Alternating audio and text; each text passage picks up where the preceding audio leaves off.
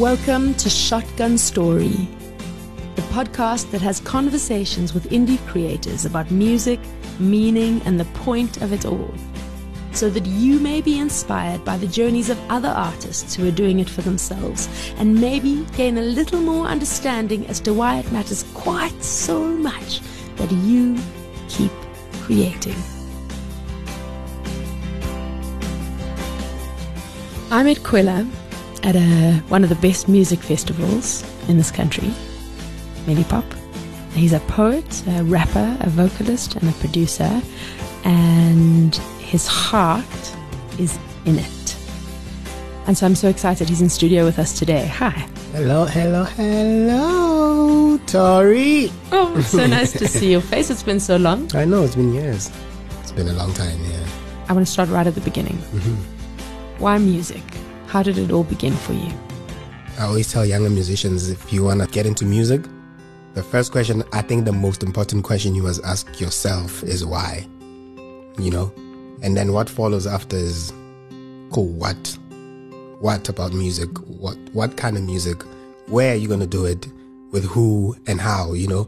But I think the why is the most important thing, because I think people just want to become musicians and they don't know why. I mean, I started as a rapper in 97, 98. I never thought of music. I never thought, oh, one day I'd be in a band. I was never exposed to that kind of stuff. I had never seen a band in my life except on TV. I never thought of being an instrumentalist. I just was interested in rap because of what I was seeing on TV. And I just liked the art form, and I loved that it could improve my vocabulary. So I was like, oh, actually, I'm going to use this for my vocab. But as well, I used to use rap to study in high school. You know, I would be like, I don't feel like reading, but I'll read and put everything kind of like in a rap verse. So it's easier for me to remember during exam time. So I still don't know why. I do music. Like, there are reasons. I love music. It's definitely my passion. It's definitely aligned with my purpose. It's one of those things. It's like, why life? It's unknown, but it's also known. You know, you also realize that there are so many things that we don't know. We know a lot, but there's so much more we don't know. For me, why music is a bit of that. It's a bit of, I actually don't know. Yeah. But there is something, whether it's a voice inside of my head, whether it's instinct or intuition, or it's just something that makes me want to do music. You know, absolutely. And like I said, it's definitely a love, and it's definitely something I'm passionate about. If I don't do music, I go crazy, you know. So now, if you were to look at your career as a timeline, what 5 highlights would you give to a listener who is not familiar with your music? Being part of a scene that was kind of like emerging, 2004, recording our first album as Kwani Experience in 2005 at M2, I don't remember if it was M2 or M1 Studios. I think I was 19, 20, you know, and just being in facilities like M1 Studios, and you're like, whoa, this is where, you know, all the people that we like, all the musicians that I like have recorded here, you know, and we're there. And a few months later, we had the National Arts Festival in Grahamstown. And then we leave the National Arts Festival, we go to Cape Verde. You know, you're like, this is the first time I'm traveling out of the country. This is wild. We just released this music, and a few months later, you're at Cape Town Jazz Fest.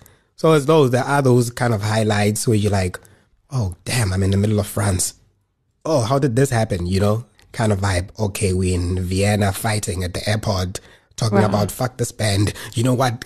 We done in the middle of the airport, you know, and coming back from Bosnia. I'd never thought of going to Bosnia.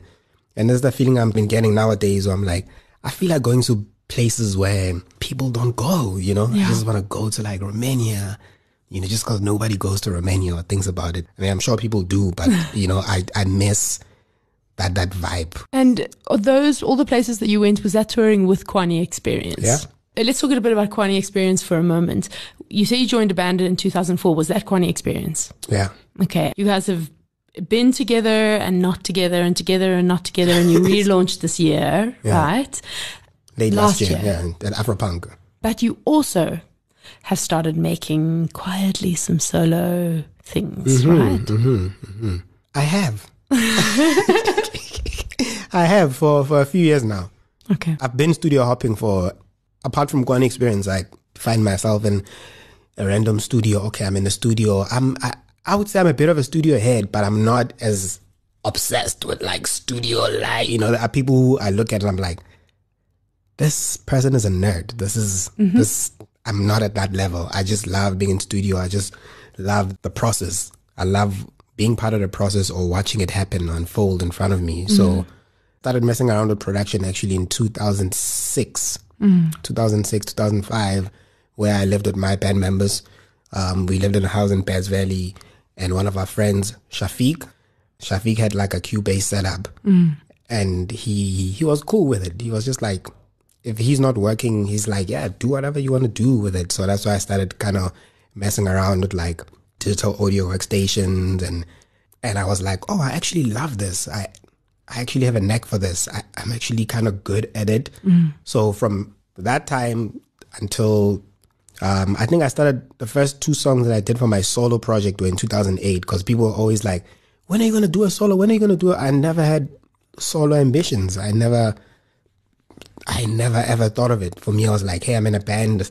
It's working. This is what I want to invest my time in. But in 2008, I was like, okay, cool. I was starting to get into Reason, the program.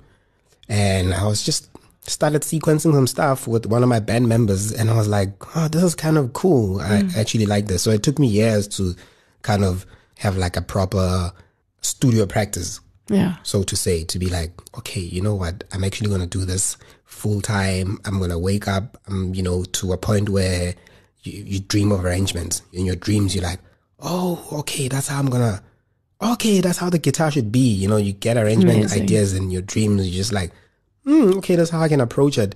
I read something today by, I think, Jeff Bezos, Amazon, where he says he's going to be an expert, but he's going to keep the beginner mentality, you know, which for me, my studio practice right now is I'm going to be an expert, but I'm going to keep my beginner's mindset, something like that. So for me, my studio practice is more like how I started rapping. When I started rapping, I was doing it every single minute. You know, I was in class, instead of studying, I'm writing. You know, I remember one of the exams that I wrote in matric, I didn't know shit. I think it was mathematics. Yeah. But now I'm starting to love math because I'm seeing the similarities between music and math. Yeah. You know, so I'm loving math to music.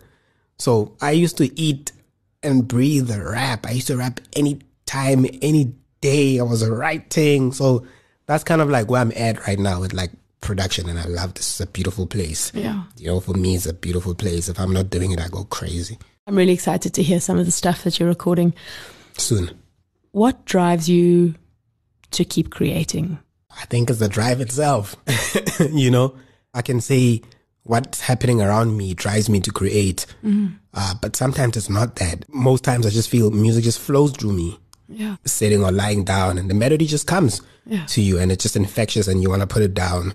You feel the need to put it down, or you feel the duty kind of to be like, cool, I'm going to record this. And you don't have to think about it like, hey, wait, by the way, I'm a musician. Oh, here's a melody. I'm not sure what really drives me and if it's the same as what inspires me. But again, it's one of those questions where I'm like, this thing is a mystery. You know, I just keep making music, and I feel blessed to always be inspired. You know, I feel like I haven't had a writer's block or a creative block in a long time.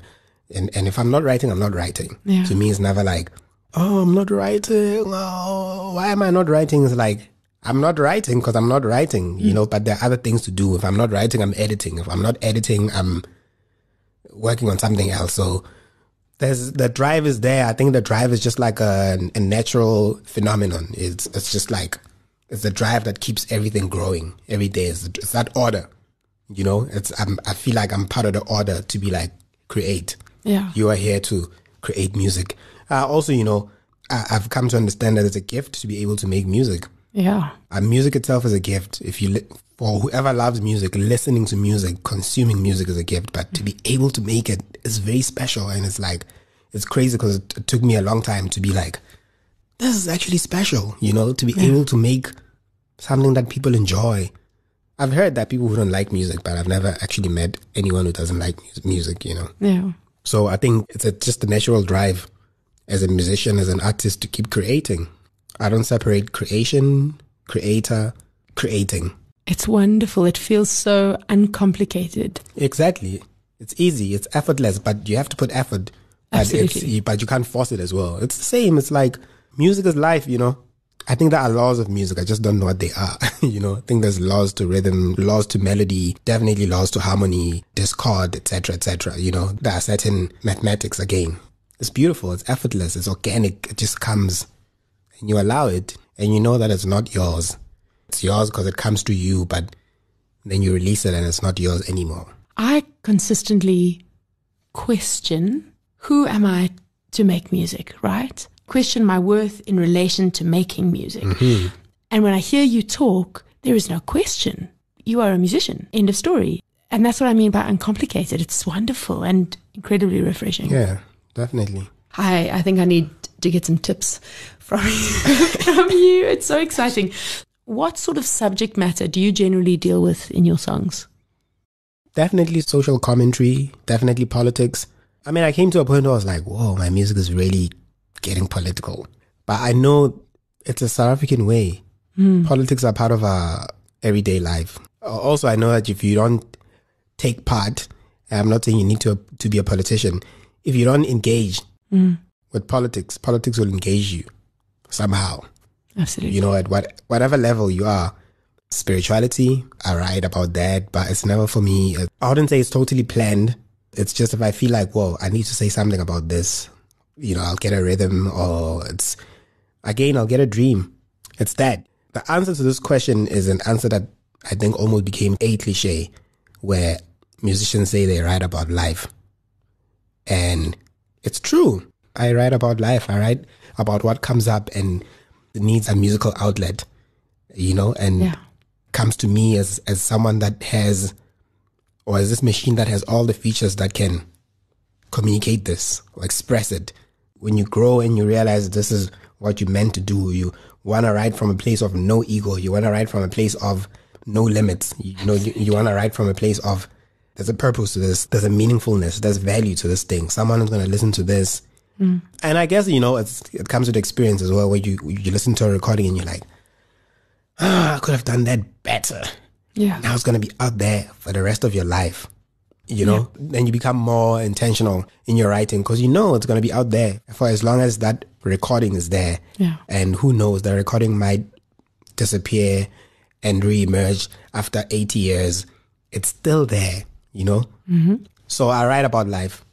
I love it. And I mean, you're, as well as a vocalist and rapper, you're also an instrumentalist. You play the synth and percussion.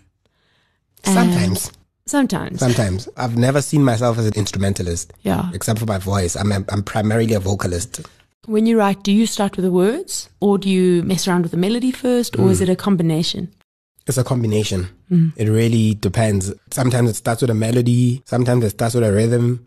And I write to the rhythm, you know, because syllables, for instance, have a rhythm to them. So for me, if I'm if I come up with a rhythm, I'm like, oh, okay, I can write something that goes with that. Or it can just be a melody. It can just start with a phrase, you know, and I'm like, oh, I love this phrase.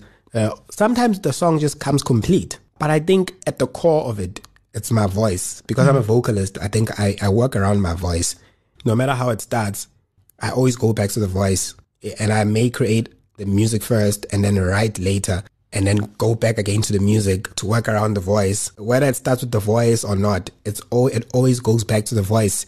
And I'm lucky to be reminded all the time that I'm actually a vocalist. You know, there are times where I'll work on a song and I'm like, oh, I'd love to have horns here. But that's just a textural thing. That's like just having a different voice to a song. But I know that I can also do it with my voice. You know, I can sing those lines. I can... You know, whatever riff you're playing on the guitar, I can try emulate it. Might not be the same. You might actually find that you love the texture of the voice better than the texture the guitar would have played. I love being a vocalist because there are so many things the voice can do. I listen to different vocalists all the time. I'm just always amazed by what the human voice can do. I really think the human voice is underrated. I don't think singers are underrated. I think people love singers. People relate to singers. People can resonate. People need singers. People need poets. People need rappers. The voice is underrated. Like socks. Socks are underrated. So my creation process is that it's whatever comes first, and then we just hoy, and then we, Just a listening. Exactly. It's the listening.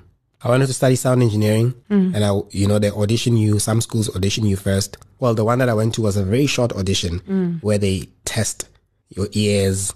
Be like, okay, are you tone deaf or not? They'll be like, what is this? Is this high pitch? Yeah, that's high. I think to be a good musician, you have to be a good listener, and it can come with practice. It's probably at the foundation of being a brilliant musician. That's a great piece of advice. My husband will thank you. Do you collaborate much? I do collaborate. I have a couple of collaborations now. A couple of features I've kind of shelved because I have this deadline, this recording deadline. I do collaborate. I enjoy collaborating. We were supposed to do a song in 2013. The time is now. Yeah. I love collaborating. I love collaborations across different aspects of my life, not just in music. I think it's necessary. Yeah. Because even when you're doing music by yourself, it is kind of a collaboration with yourself. And now when you're not collaborating with yourself and you're collaborating with someone else, are there any challenges for you personally? Yeah, I mean, I've come across challenges. I have a project with the Tokyo-based drummer who I met on Instagram years ago. And I loved the stuff he was posting. And I said to him, look, man, we've been following each other. Why don't we do something? And he was like, yeah, why not? One of the challenges with that collab has been the language barrier. It is a different world. It's a different market. They do things differently. In other markets, for instance, they release on Fridays because this is when songs go into playlists, etc., etc. But in Japan, they release on Mondays. Interesting. I'm not sure if that was just our release, but I found it interesting that they do things differently. Yeah. I've never been to Japan. I haven't come across a lot of challenges in terms of collaborating. Well, working in a band situation, I'd definitely say the challenges are knowing when to stay in your lane, knowing when to shut up, knowing when to push or assert yourself when the need arises to assert yourself. So staying in your lane can be challenging. Compromising can be challenging, deciding, okay, you know what, I'm not going to get into this. Cool, let it go. It's fine. It is what it is. When you are working with people, you're working with personalities. Everybody has to allow everybody to be themselves, and sometimes you have to do the allowing much more than the others. In my band, in Kwani Experience, I'm writing the raps. That's it, but it's evolved into other things where now I have to, kind of like oversee certain aspects of production, especially with the latest songs, not necessarily produce, because the band has had producers. I can see times where there was no need for a producer, so for me, I would say those are the challenges. If you're working with someone in a country where English is not the medium of instruction, it can be really challenging. And like I said, it's something that I never thought of. I always wanted to do something in Japan, and then I was like, oh, okay. It still is a problem. Yeah. But that's so brave to approach someone on Instagram and say, hey, let's do a collab. It's brave and it is super cool. It'd be nice to hear some of that stuff. Yeah, I'll send you. Yeah, please do. Also, what you were saying now about allowing everybody space, would that be one of the tips you'd give someone on how to be a good collaborator? Those would be some of the tips. But collaborate with people who are aligned to your work, who are aligned to what you're doing.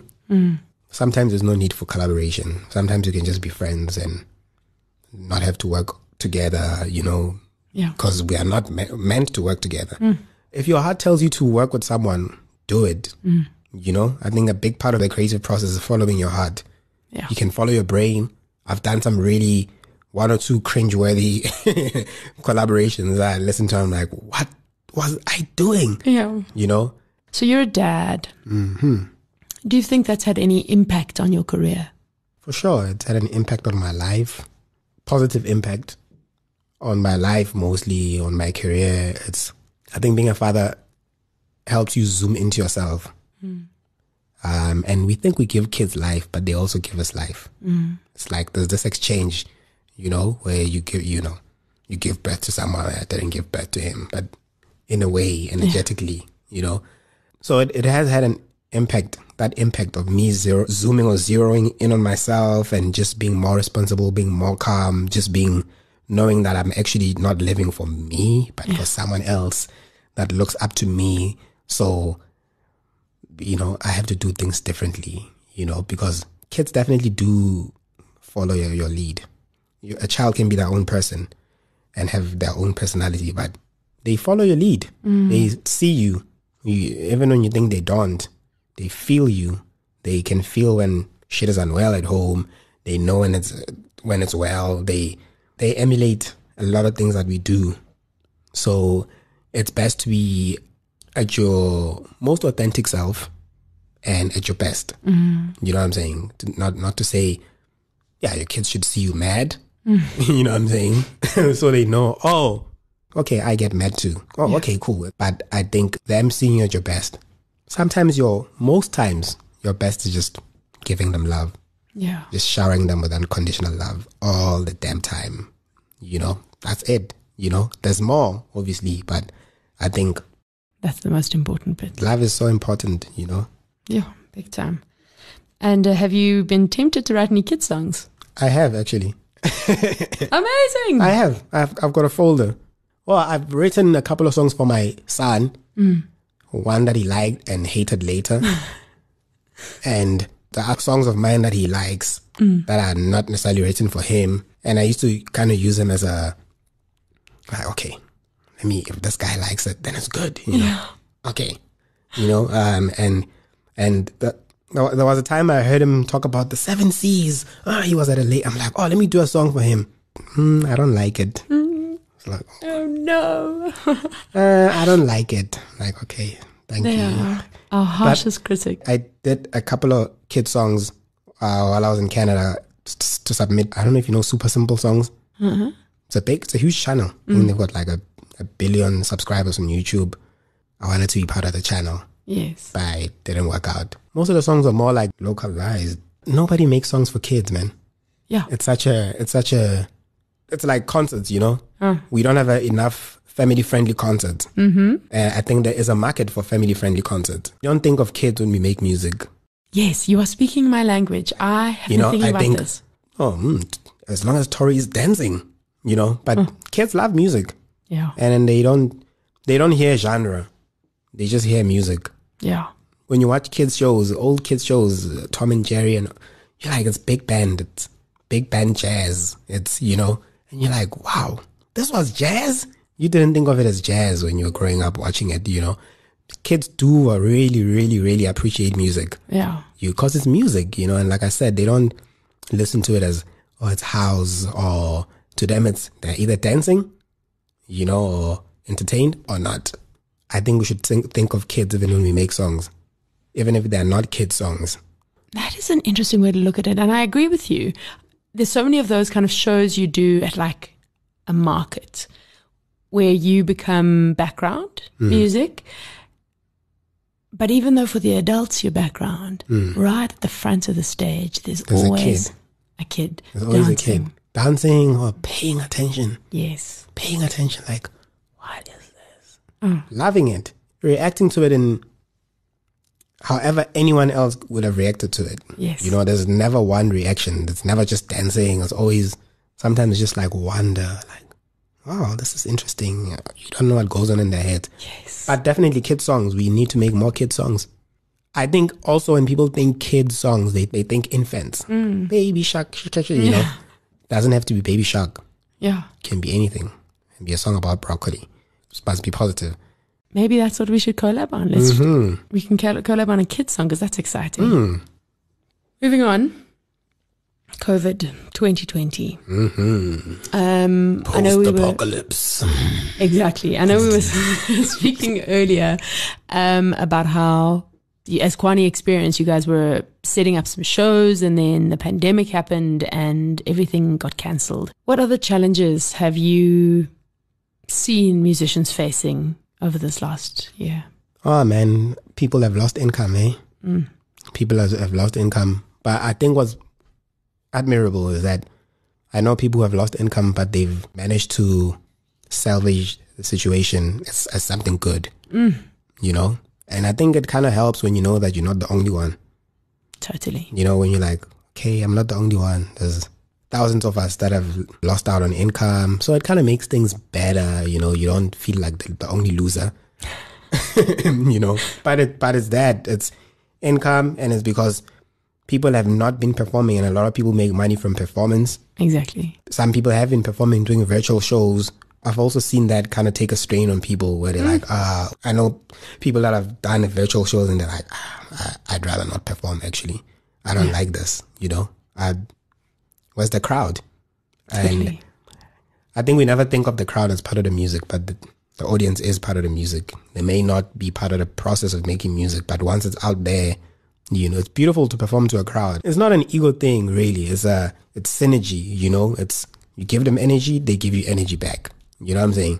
And that's why songs are different at every performance, because crowds are different at every performance. Even if you bring in the same crowd, they'll come with a different energy. They'll come with a different vibe tomorrow. Yeah. And how you perform the song will be, again, crowds, audiences, underrated. I love that. I find the same thing. They feed me. Because we do music for them. Yeah. You know? And for us and for them and for us and them is us and us is, you know, it's like, we are lucky that we can make music, you know? People who love music also have a passion for music.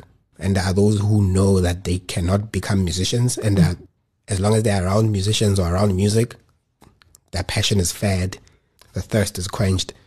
It's that. Those are the challenges. It's people not performing. Yeah, man. It's just, there hasn't been much live music this year. There's been a lot of releases though. And do you think that it is going to change the landscape of live music? Yes, definitely. I get a sense that people are hungrier now for music. I keep thinking of the first sound check. You know, like, oh, I can't wait. That first sound check. I mean, shows are happening now, but we were on lockdown or under lockdown. I kept saying, man, when the festival season comes back, you need to be in there, you know? Yeah. I think we can do events as long as people are responsible.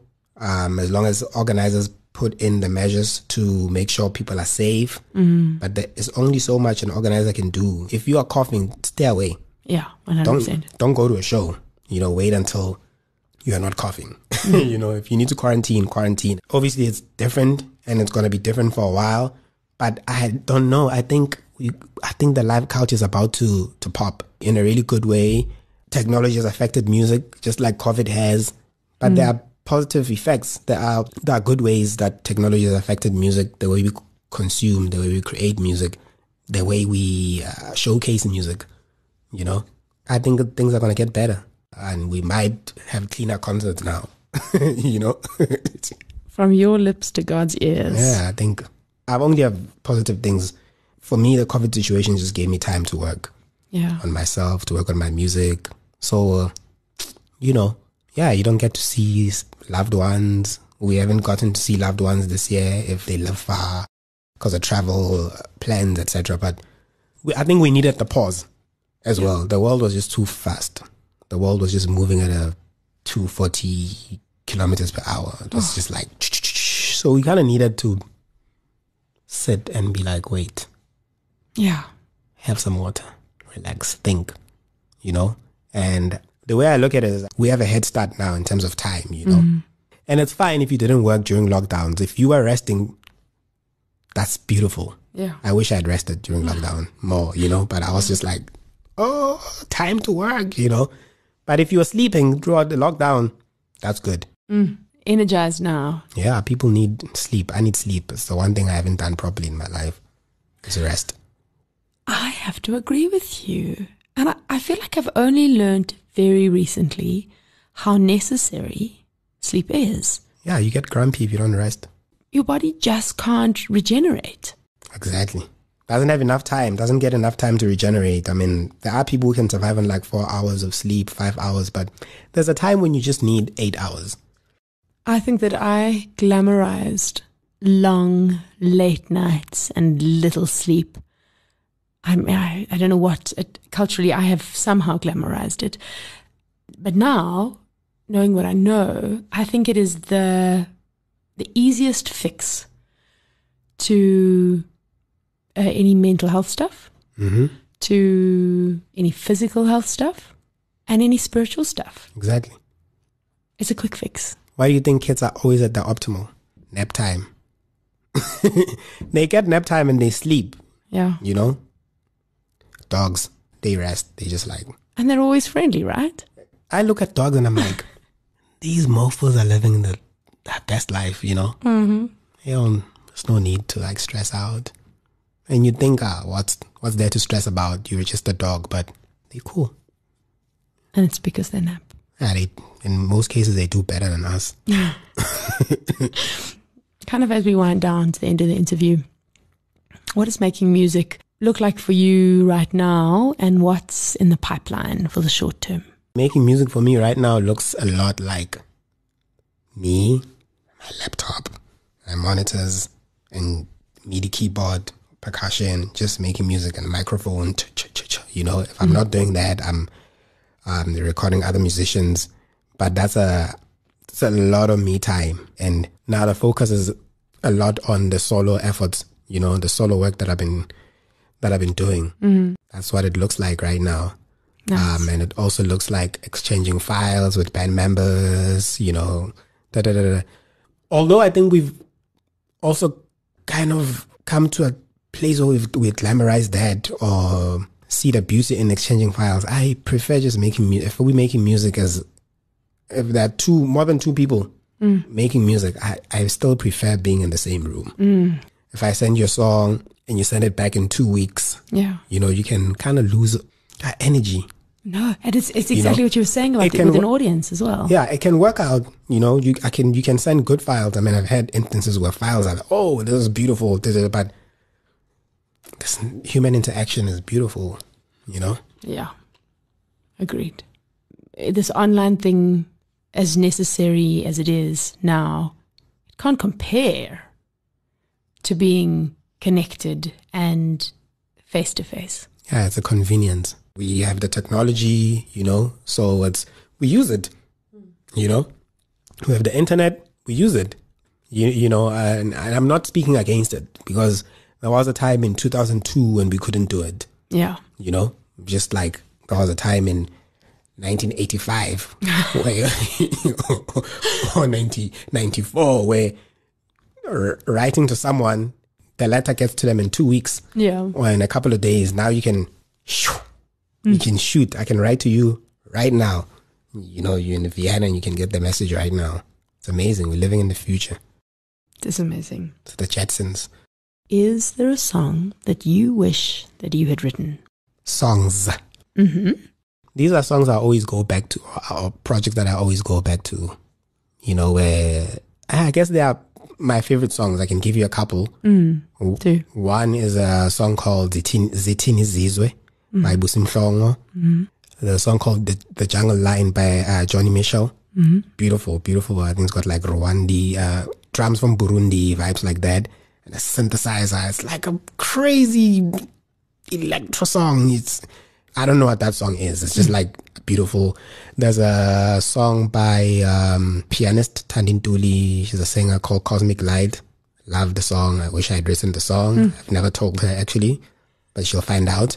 There's an album by Michelle Nijochelo called The World Has Made Me the Man of My Dreams. I love the album. There are a couple of songs there that I listen to. I'm like, oh my God, how did she do that? You know, if she is a pronoun she prefers. I don't know.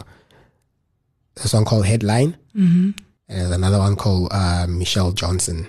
Those two songs, I always listen to those songs and I'm like, what the hell? And there's a song called Default by Atoms for Peace. There's a song that me and James used to enjoy driving called Empire Ants by Gorillaz, featuring Little Dragon. Beautiful. Every time I listen to that song, I'm like, oh my word. I wish. It's giving me composer production envy, you know. I mean, so if you send me the names of those songs, I'll link them in the show notes so people can go and have a listen. There, you can start a playlist for the podcast. Yeah, that's a great idea. Oh, that's a really good idea, actually. I'll send you the songs. Yeah, thank you. So now, a wish list collaboration, someone that you'd like to collaborate with that you haven't?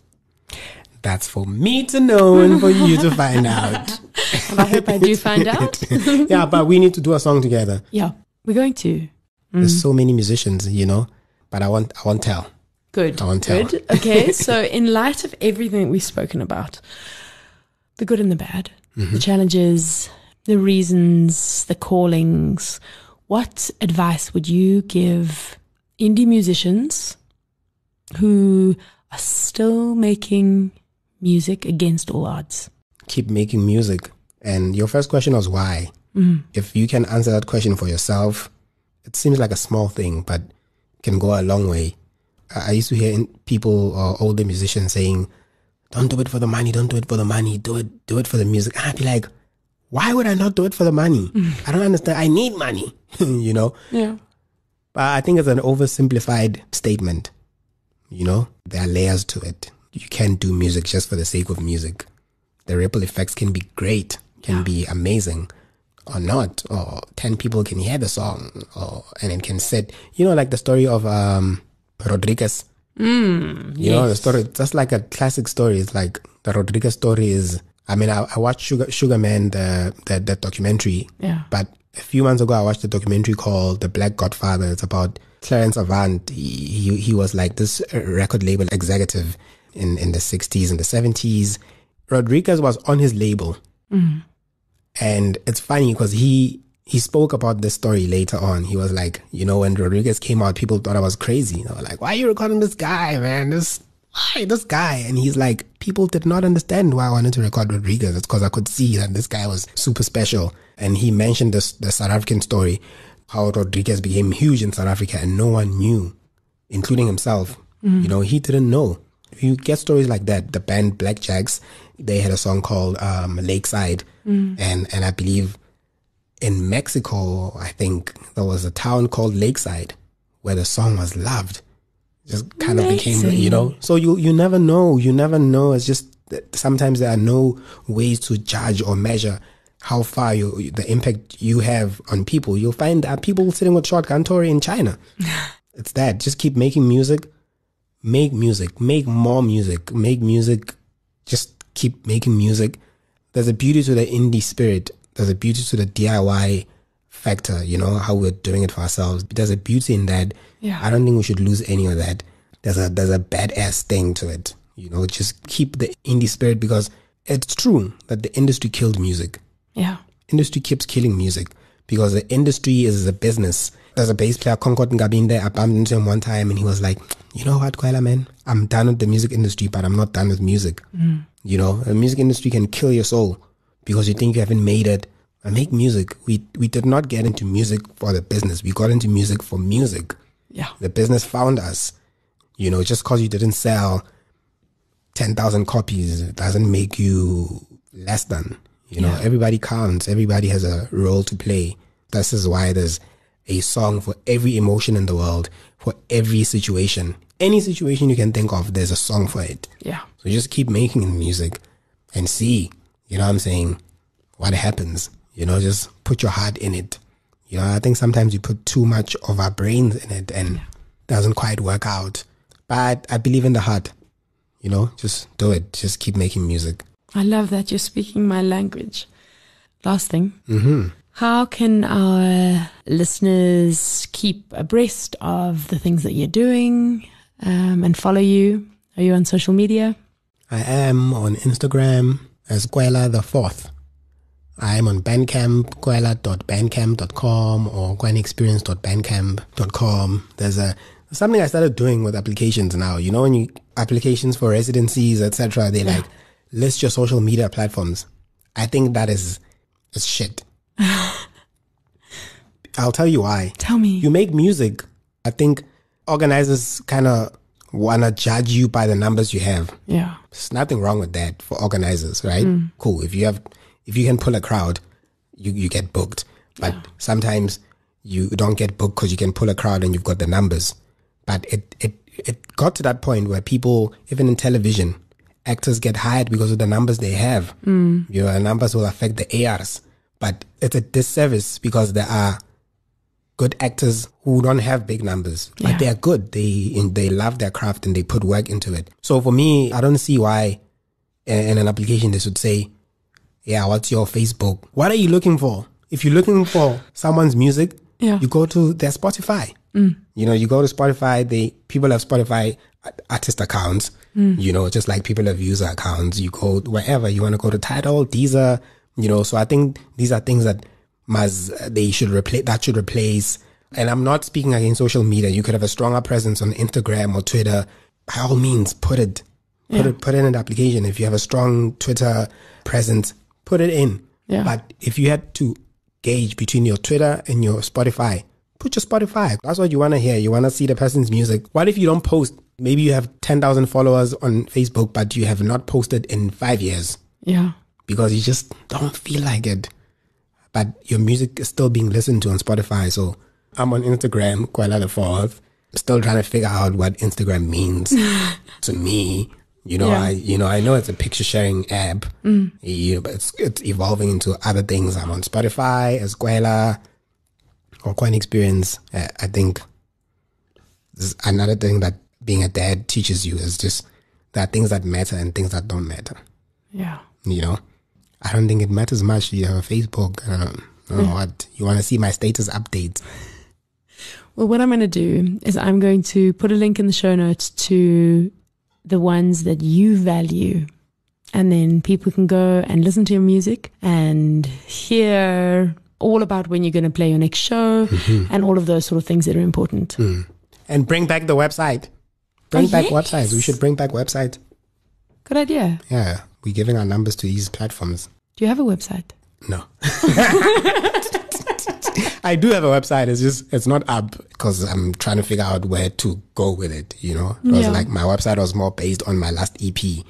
So now I'm like, it's also that it's like, really, I'm going to pay subscription again. Like, I understand why some people don't have websites. It's like, oh man, I must pay this and pay that. And at least for a domain, you can pay once. It's like a once-off fee, you know, but some things is like, whatever. If you are using Squarespace or Wix or whatever, it's like, some of these platforms you pay monthly. And oh my gosh, yeah. Okay, I'm gonna pay monthly, and it's a good investment. It's a good thing to consider. But I think we should bring websites back, so where everyone can have like a virtual home. Your virtual home can be Facebook is Mark Zuckerberg's home.